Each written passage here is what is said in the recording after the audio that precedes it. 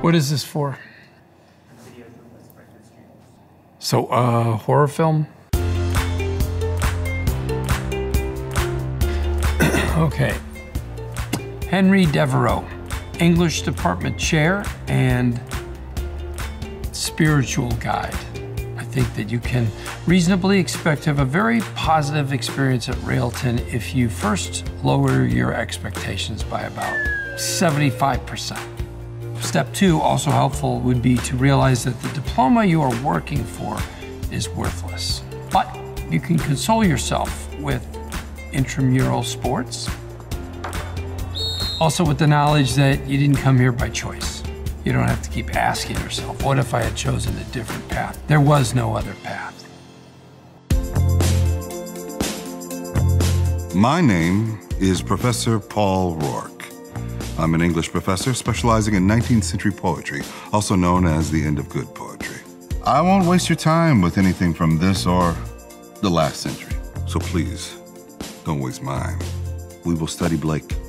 We will study Joyce and a host of others. And you will retain very little. And you will get a poor grade, and I will not meet with you about your grade. You did this to yourself. Oh, this is from Botswana. Warmest hellos. I am poet Gracie Dubois. I am humbled to be your guide through the essential contemporary poets, including myself. I will ask you to hold out your hand, and I will place words in it. I will place emotions in it. I will place all of life in it. Then I will hold out my hand, and you will place words into. Well, you can hold it. You can hold while you write your own emotions into. Did you understand the hand? All right. I'm Professor Tony Canigula, philosophy.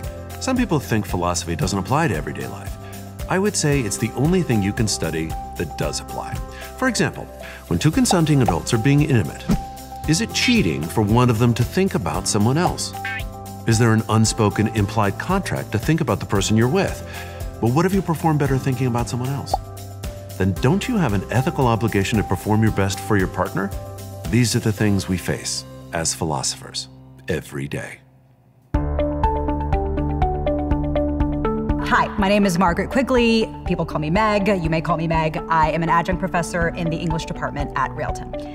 A lot of people ask me what an adjunct is, right? So an adjunct is a non-tenured track position. Essentially, I teach just as many classes. I teach at the times that no one else wants. I have a greater per student load than anyone else, and I teach the intro classes that no one else wants. And, fun fact, I make about 1/3 of the rest of them. So that's what an adjunct is. I also work at a bar.